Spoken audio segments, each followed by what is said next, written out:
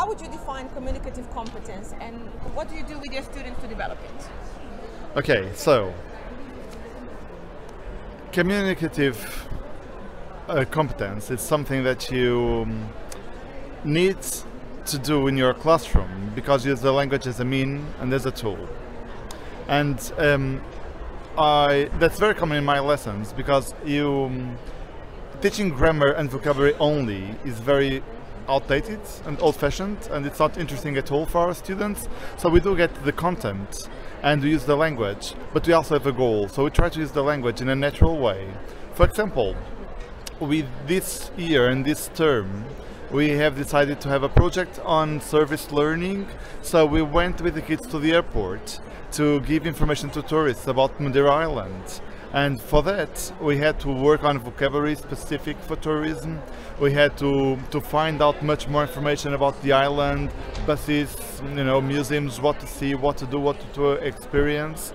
And working on the language itself and choosing the right tenses and the right words help them to understand it better, and at the same time to provide that information for tourists. So it's applied learning, basically. Great. You mentioned the project which includes your students talking to tourists coming from all parts of the world. So also includes an intercultural competence. How do you build on that? Yes, I do believe that learning a foreign language helps you to develop that competence, intercultural competence.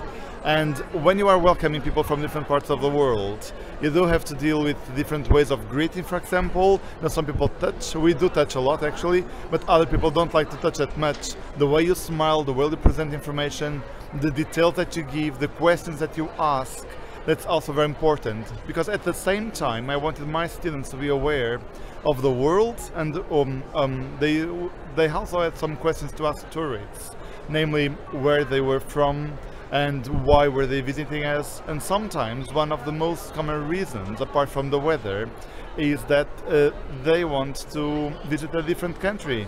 And if it is different, why is it different, and how can we learn from that? When your students finish school, do they continue learning English? Are they lifelong learners? Well, some of them, they also need, all of them need English if they go to university. It is very popular to go to the UK to study at university, therefore English is really important. But even though, if they decide to stay in Madeira or even go to Portugal mainland, English is a very important language nowadays to access information.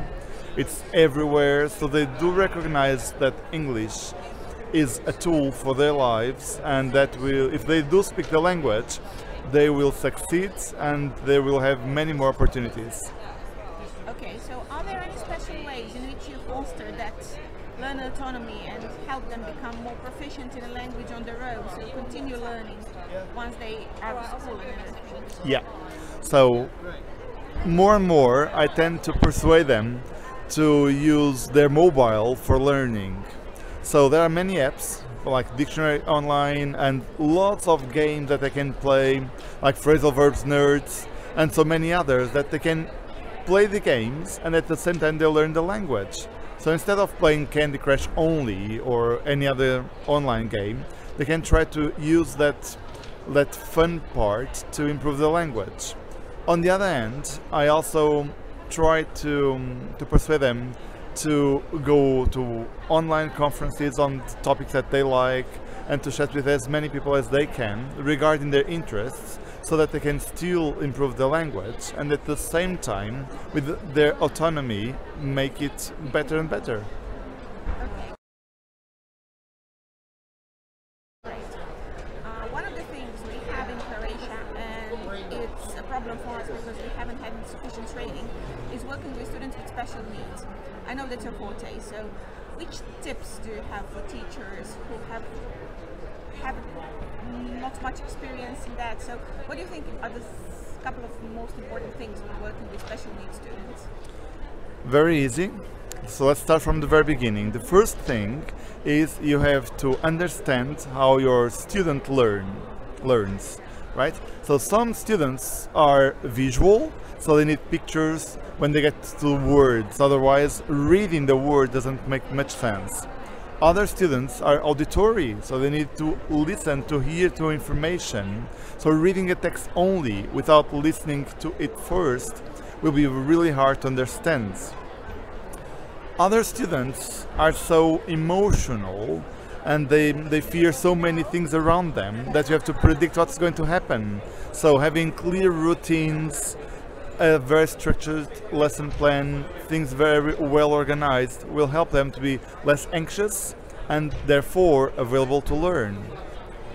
If you go to practical tips, I would say that the font is very important. There are friendly fonts, the color of the paper, the way you assess them. You can use the apps like Present Me instead of making pressure on a student to do a speaking test in front of all the class, for example. Or you can also consider the way they work together, like tutoring, like pair work, group work, that also may be very important. Okay, thank you, Rom. It was very useful. Thank you so much. Thank you.